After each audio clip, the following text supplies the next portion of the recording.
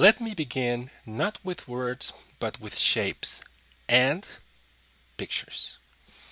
Almost certainly you will recognize some of the images and perhaps even some of the shapes.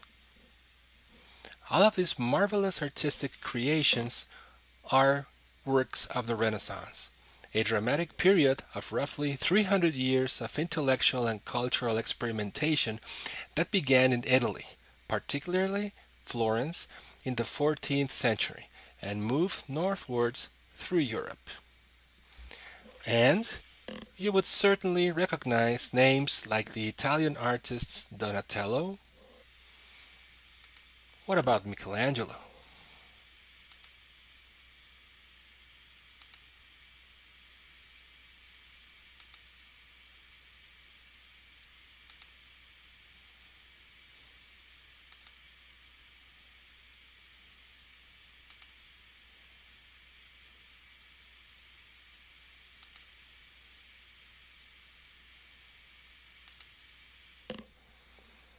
And who can forget Raphael?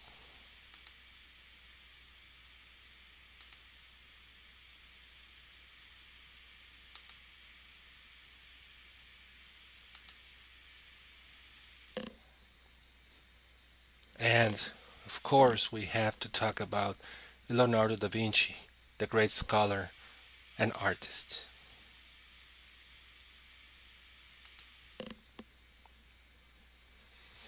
Now, less familiar but still very noteworthy are the Dutch Jan van Eyck and Germany's Albrecht Dürer.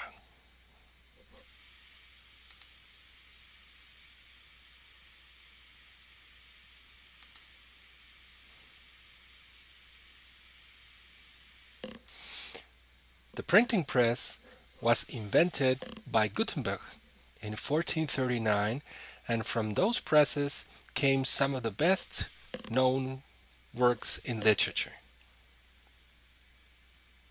Think of Machiavelli's The Prince, Thomas More's Utopia, or any of Shakespeare's plays.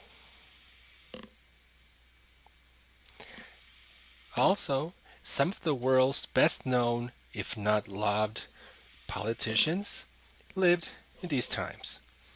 There were the Medici from Florence, as well as Henry VIII and Elizabeth I, both from England.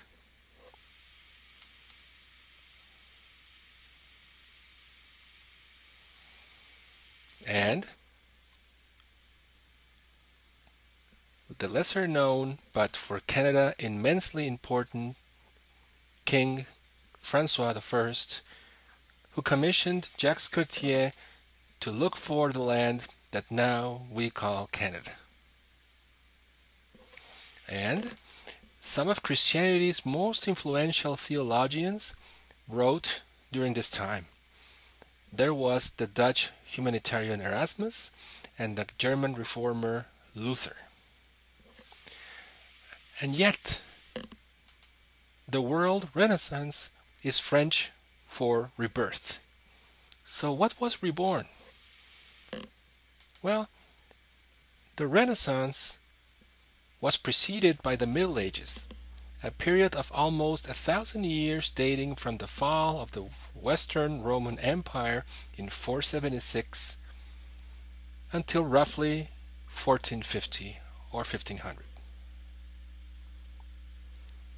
The Middle Ages or medieval period was marked by the collapse of learning and scholarship relative to classical antiquity, and the rise of feudal land and social structures with the prominence of the Catholic Church.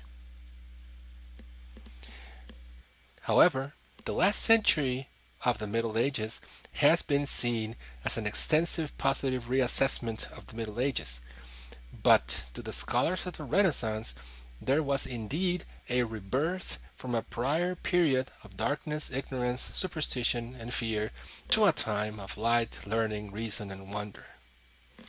Certainly, this was true of mathematics. no notable mathematics was accomplished in Europe in the Middle Ages from 476 to roughly 1500.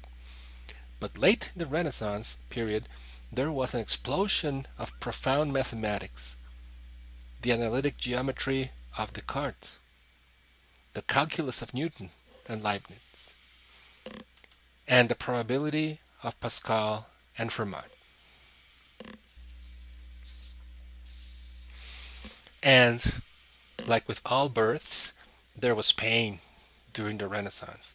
There were conflicts between the faithful who adhered to a transcendent spirituality and the humanists, many of whom were also faithful but saw scope for reason.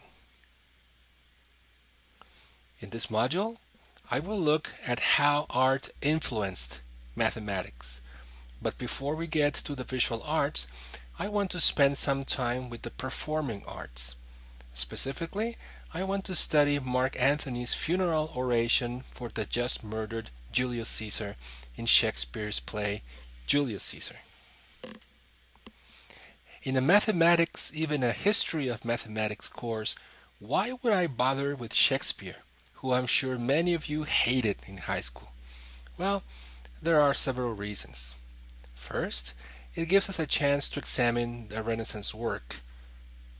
Second, it gives us a chance to contrast the early Renaissance, where humanists looked back to the Greek and the Roman classics, to the late Renaissance, where scientists looked ahead with confidence in the expectation of uncovering the mysteries of the universe. Third, it allows to strengthen connections. And fourth, it illustrates the differences between disciplines. But before we listen to one of the many renditions, let's recall the setting.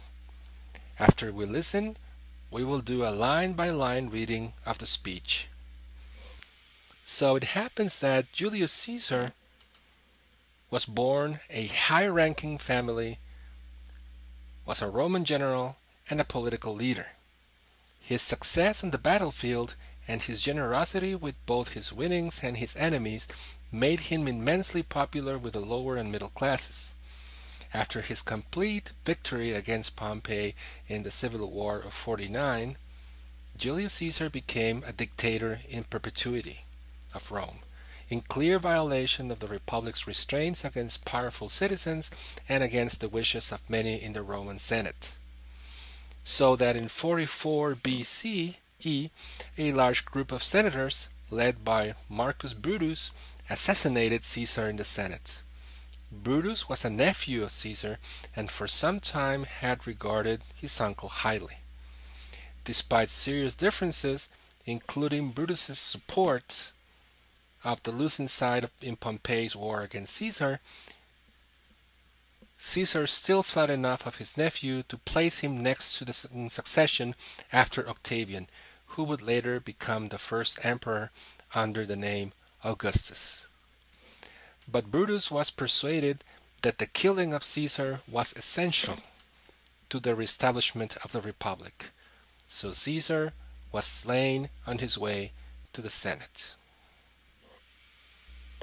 So, the philosophies of the classical Greek and Roman cultures provided the scholars of the Renaissance with the imagination, creativity, scope, and perspective that still shapes our culture in the 21st century. The center of perspectivity they created was projected to our time, so that the axis of perspectivity remained, albeit with a gap, in the Middle Ages. And so is the richness of the Renaissance in the arts and in the sciences.